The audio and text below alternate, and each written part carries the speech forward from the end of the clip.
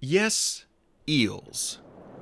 In Hecate's second-floor hallway, she kept a massive freestanding glass column of salt water filled with morays because, she told us, their toxic mucus was good for potions. That was more information that I needed to know.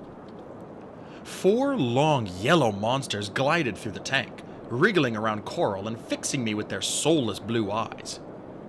Hecate showed us how to feed them from a nearby freezer full of dead fish, but she needn't have bothered. The eels were telling me all about it telepathically. Their thoughts chiseled their way into my skull like ice picks.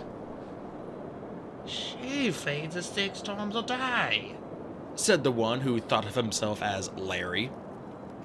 Only feed them once a day, Hecate said. We get 20 fish each, said another eel, Fortuano.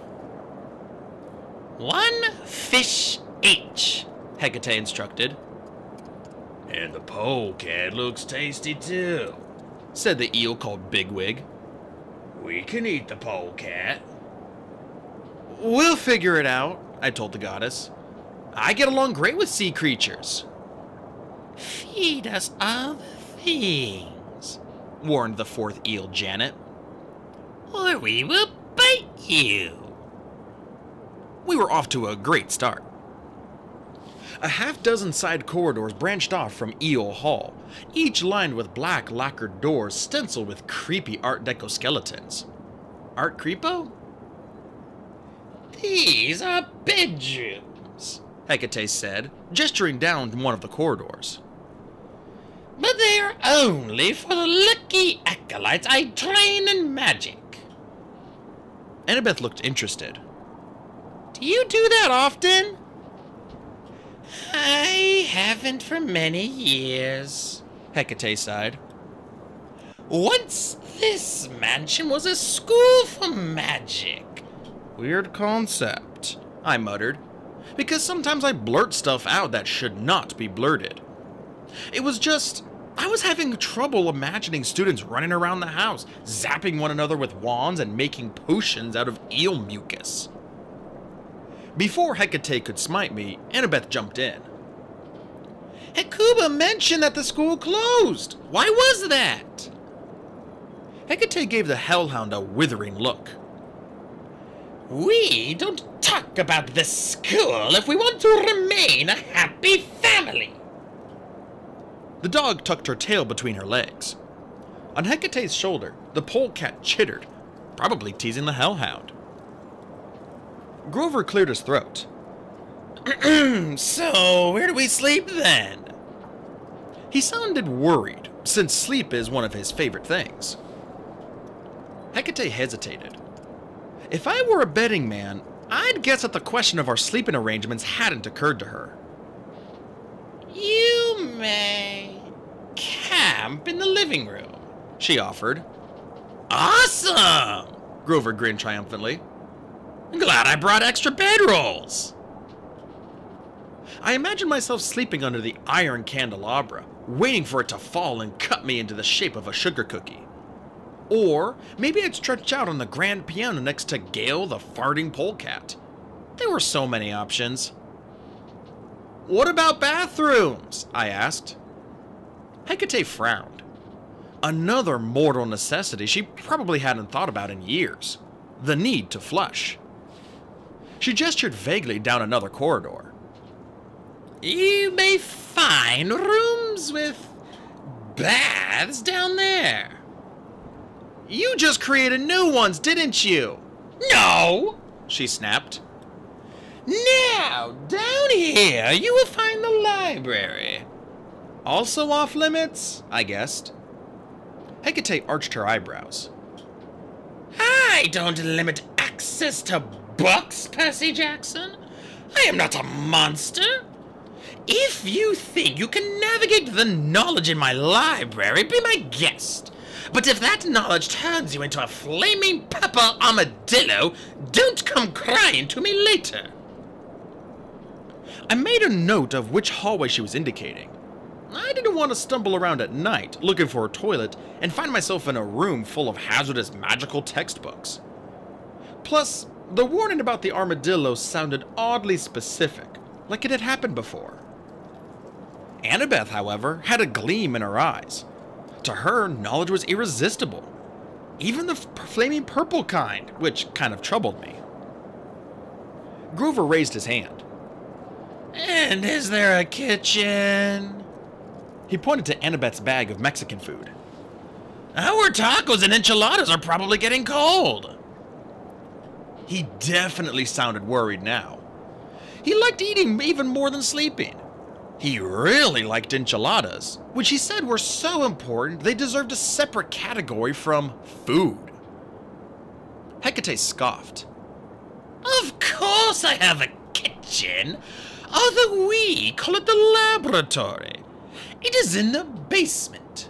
Follow me. She led us down a different stairwell. How many were there? I got the sense that the house was way bigger than it ought to be, as if the inside, like the outside, blurred and blended into the surrounding buildings. I hoped I didn't wander into a neighbor's house by accident and surprise them in the shower. The hellhound Hecuba padded behind us, still looking morose from her mom's scolding. She left a trail of drool, which I suspected would make it easy to track her comings and goings. The polecat Gale was still perched on Hecate's shoulder. She had a talent for waiting until I was directly behind her before ripping a stinker. The basement turned out to be the brightest and most spacious area of the house. The white stone floor gleamed like ice milk.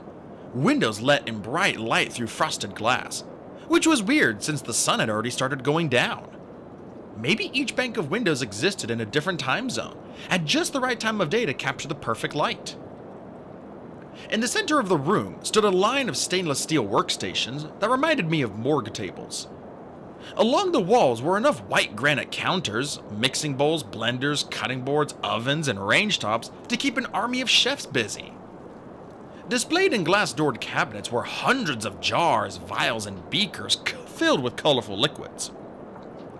Gooey objects floated in some of them, and I really did not want to know what they were. On the nearest stove, several covered pots simmered and steamed. Hecate spread her arms proudly. I know what you're thinking. This looks like the set of The Great Witch's Brew-Off. And you're right. We filmed all 7 seasons here. Ooh, I love the episode with the growth elixirs, when Alejandro turned into a Hyperion giant. A classic, Hecate agreed. Season 3, episode 5. I glanced at Annabeth, who was as mystified as I was. Maybe we could find the show on Hecate's TV and binge it this week.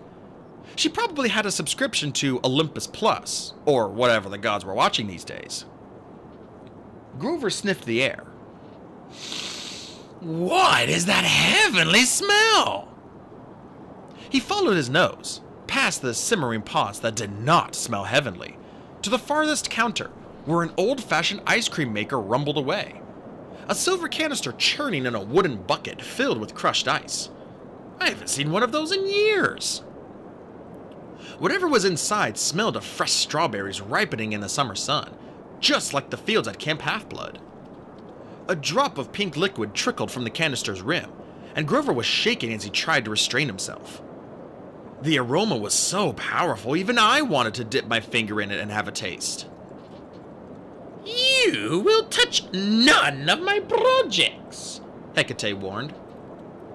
They must all be allowed to simmer on the stove just as they are till I return.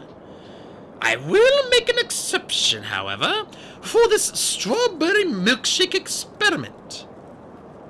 Grover's eyes widened. You will? Tomorrow, at precisely 10 a.m., it will be the proper consistency. I will allow you to unplug the motor, take the canister out of the ice using safety gloves, and transfer it to the freezer over there. That is all you may do.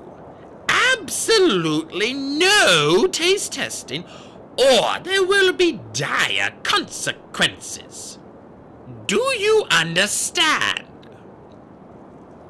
Grover looked like he was trying to swallow a golf ball-sized lump of disappointment. He nodded glumly. Good. Otherwise, you may use the kitchen to prepare food as you wish. Now, enough about your mortal needs. Let me show you how to properly care for my pets.